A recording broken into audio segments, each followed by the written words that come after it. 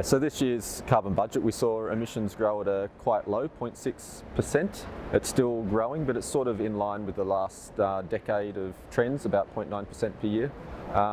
Slower than last year and the year before, but still growth. There's a few interesting things in those results. Coal use went down about 0.9%, but that was offset by rapid growth in oil and gas.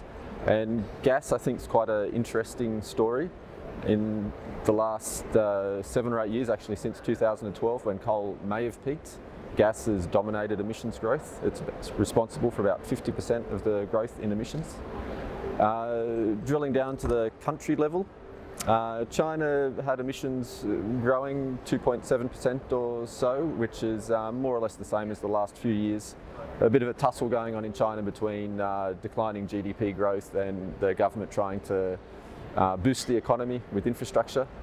India was a big surprise this year. It's been growing about 5% per year in the last decade, and this has dropped to 1.5% or so.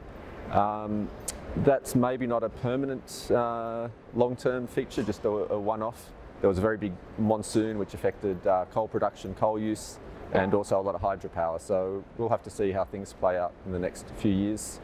The US and the EU both went down 1.7%, and both because coal went down 10%, completely coincidental.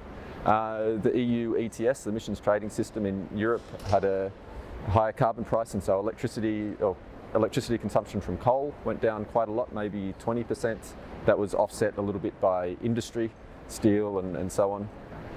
US is the continuation of the coal to oil and gas.